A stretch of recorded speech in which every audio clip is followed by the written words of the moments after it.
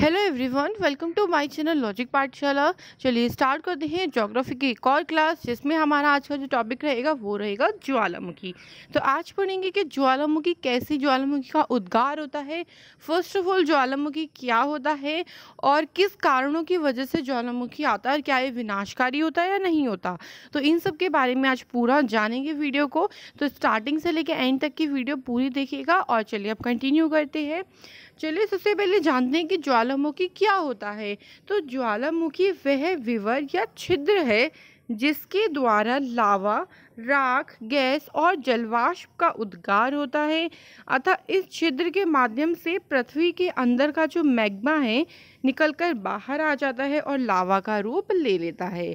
ठीक है, मान ली ज्वालामुखी क्या है। देखिए, ज्वालामुखी, भूकंप, सुनामी, ये किसकी वजह से हो रहा है? ये हो रहा है प्लेट टेक्टोनिक थ्योरी। इसके पीछे जो मेन वजह है वो प्लेट टेक्टोनिक थ्योरी ही है। जब हमने पढ़ा था कि क्योंकि देखिए पृथ्वी के जो गर्भ है, यानी पृथ्वी की अगर हम बात करें अंदर की तरफ, तो मैग्मा है बहुत, और मैग्मा इतना गर्म होता है, बहुत ज़्यादा गर्म होता है। तो वो जब उसमें से जब वो तरंगे निकलती हैं, जिसे हम कहते हैं संवहनीय तरंगे, जब तरंगे निकलती हैं तो वो ऊपर जाने की कोशिश करती हैं। अगर हमारी जो प्लेट्स हैं, इस तरीके से प्लेट्स हैं, यहाँ पे हमारा मैग्मा है बहुत सारा, ठीक है, तो क्या होंगी, ये ऊपर जाने की कोशिश करेंगे, नहीं जा पाएंगी ऊपर, फिर से ये प्लेट जो है इन्हें नीचे की तरफ मोड़ देंगी। तो ऐसे करते करते यहाँ पे क्या हो जाएगा, बहुत ज़्यादा यहाँ पे ये संवहनीय तरंगे इकट्ठी होती रहेंगी और फिर ये एक बार में ही इस प्लेट को तोड़ के बाहर निकल जाएंगे और जो ये मैग्मा है ये भी बाहर निकल जाएगा। और जब ये मैग्मा बाहर निकलता है तो इसे ही हम लावा बोलते हैं। ठीक है, ये मैग्मा जो पृथ्वी के अंदर गर्भ में था, जब ये बाहर निकलता है इतनी तेजी से, इसे हम लावा कहते हैं और इसी पूरी प्रोसेस को ज्वालामुखी बोला जाता है। ठीक है, तो आप समझे ज्वालामुखी इन सब के पीछे का एक ही कारण है, प्लेट टेक्टोनिक थ्योरी। ठीक है, तो ज्वालामुखी देखिए वो छिद्र है, क्योंकि देखिए ज्वालामुखी पर्वत इस तरीके का, मान लीजिए यहाँ पे जो छिद्र, इसको बोल देंगे हम ज्वालामुखी का छिद्र, जहाँ से क्या हो रहा है, लावा बाहर निकल रहा है। तो जो पृथ्वी के अंदर का जो मैग्मा है, ये हमारा मैग्मा, ये क्या होगा, यहाँ से बाहर निकलेगा और बाहर निकल के पृथ्वी की सतह पर आ जाएगा और ठंडा होकर जम जाएगा, जिससे हमने पढ़ा था कौन सी चट्टानों का निर्माण होता है, तो ज्वालामुखी के उद्गार से आग्नेय चट्टानों का निर्माण होता है। तो ये बात भी आपको ध्यान रखनी है बिल्कुल भी। इसके बाद बात करें कि इसके विस्फोट की तीव्रता जो है वो सिलिका पर निर्भर करती है। जितना अधिक सिलिका होता है उद्गार जो है वो उतना तेज होता है। सिलिका की मात्रा जितनी ज़्यादा होगी उतना ही ज़्यादा तेजी से क्या होगा, इसकी तीव्रता होगी ज्वालामुखी में निकलने वाले खनिजों में दो प्रकार के रंग के खनिज होते हैं। जब ज्वालामुखी में देखिए मैग्मा निकला है तो कुछ खनिज भी निकलेंगे उसके साथ साथ, तो उसमें दो प्रकार के खनिज होते हैं, दो प्रकार के रंग के।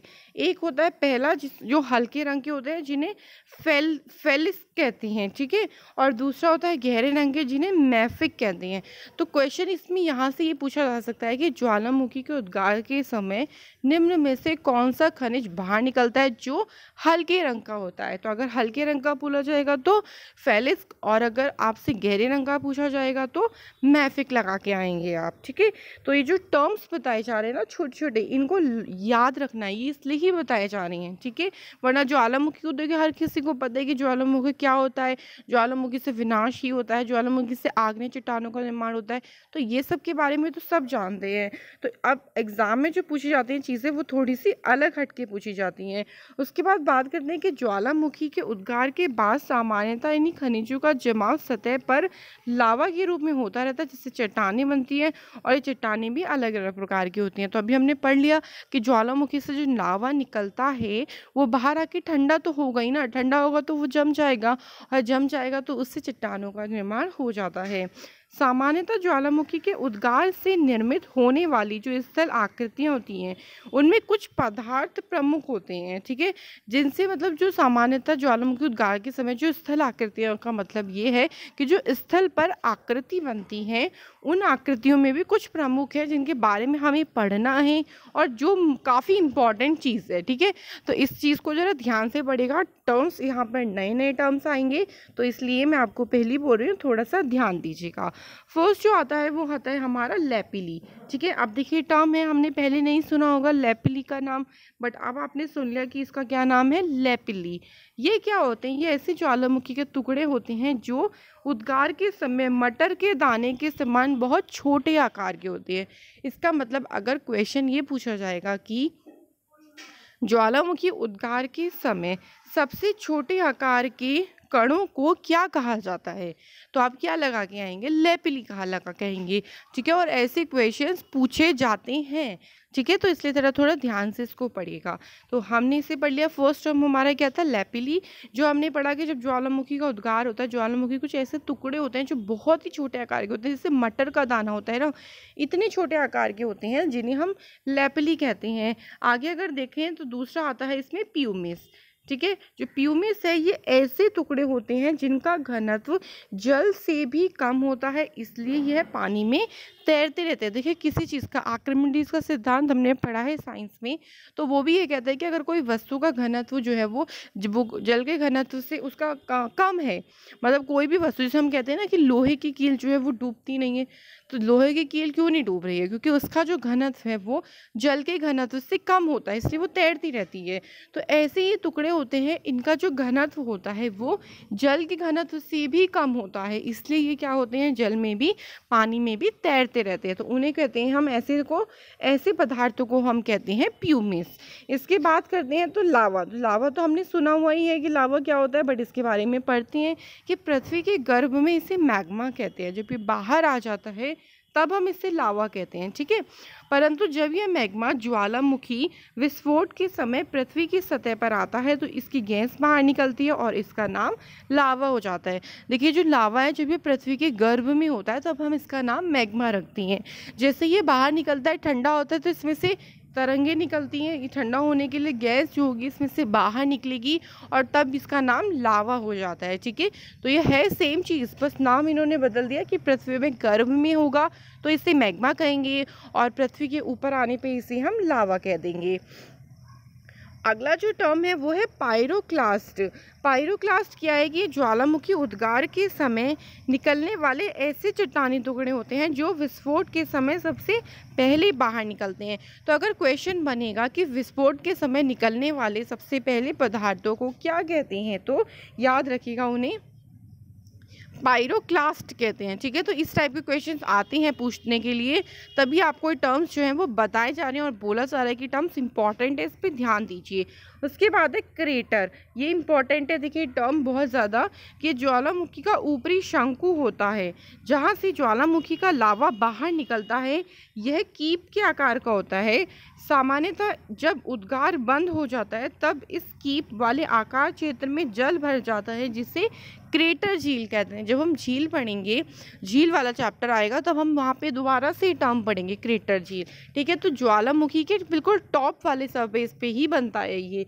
देखिए इसका डायग्राम थोड़ा सा बना के बताती हूँ। मान लीजिए ज्वालामुखी है, ठीक है, ज्वालामुखी का जो ये वाला पार्ट है, ये यहाँ पे क्या होता है, शंकु जैसी संरचना का निर्माण होता है। जब लावा बाहर निकलता है ना, तो ये चीज़ टूट जाती है, ये पार्ट टूटेगा भी, तो इसका ये पार्ट टूट जाता है और ये जो पार्ट है इस तरीके से टूटता है, हमें ऐसा लगता है जैसे कीप है, कीप के आकार में टूटता है। फिर जब बारिश होती है तो बारिश ऐसे हुई, बारिश हो रही है, ठीक है, तो बारिश हो रही है तो इसमें पानी भर जाएगा, बिकॉज ये इस तरीके से कीप के आकार का है, तो भाई बारिश पड़ेगी तो इसमें पानी तो भर जाएगा, और जब इसमें पानी भर जाएगा तो फिर इसका नाम क्रेटर झील हो जाता है। ठीक है, तो इस टर्म को याद रखिएगा, काफ़ी इंपॉर्टेंट टर्म है ये। उसके बाद बात करें, जैसे हम एग्जाम्पल इसकी बात करें तो महाराष्ट्र में एक बुल्दाना झील है।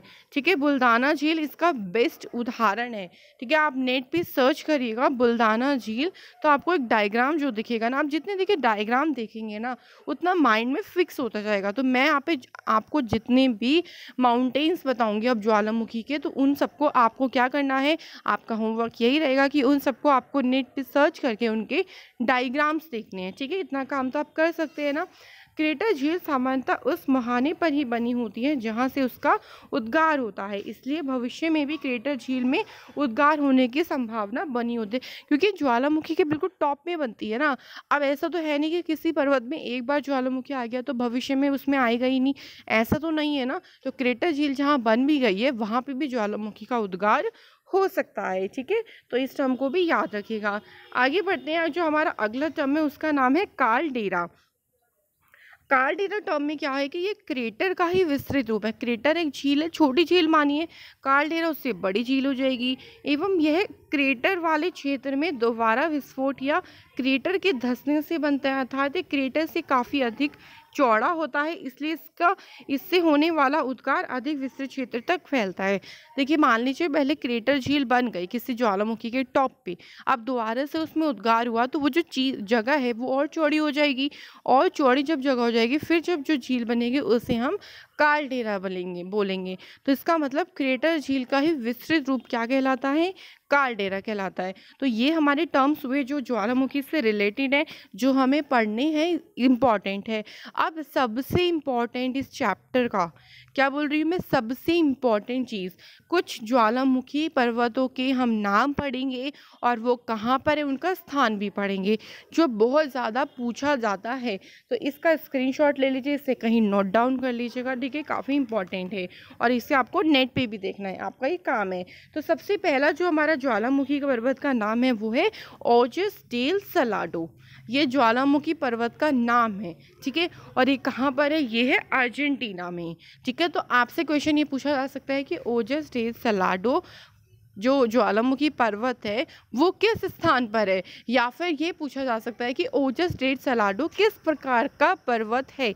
दोनों क्वेश्चन पूछे जा सकते हैं। तो अगर जगह पूछी जाएगी तो आप अर्जेंटीना लगा के आएंगे, और अगर ये पूछा गया कि किस प्रकार का पर्वत है तो आप ज्वालामुखी पर्वत लगा के आएंगे, ठीक है। उसके बाद अगला आता है कोटोपेक्सी। कोटोपेक्सी है इक्वाडोर में। नेक्स्ट है मोना लोआ जो है हवाई द्वीप में।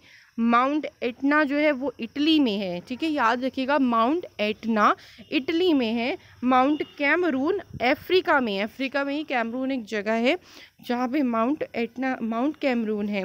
उसके बाद है हेमला। हेमला जो है वो आइसलैंड में है। नेक्स्ट आता है इसमें विसुवियस। विसुवियस जो है वो नेपल्स की खाड़ी इटली में है। उसके बाद आता है स्ट्रोम्बोली। स्ट्रोम्बोली देखिए एक सक्रिय ज्वालामुखी है। सक्रिय मतलब अभी हम पढ़ेंगे ज्वालामुखी जो टाइप्स पढ़ेंगे हम इसकी नेक्स्ट वीडियो में पढ़ेंगे, उसमें हम पढ़ेंगे कि सक्रिय, मृत, शांति ज्वालामुखी क्या होती हैं, ठीक है।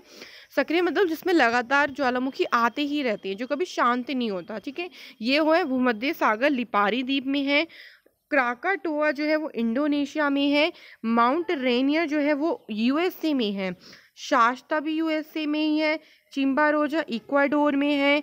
फ्यूजियामा बहुत इंपॉर्टेंट है, फ्यूजियामा काफ़ी पूछा जाता है, जापान में एक सक्रिय ज्वालामुखी, ठीक है, इसकी वजह से काफ़ी ज़्यादा नुकसान होता है वहाँ पर।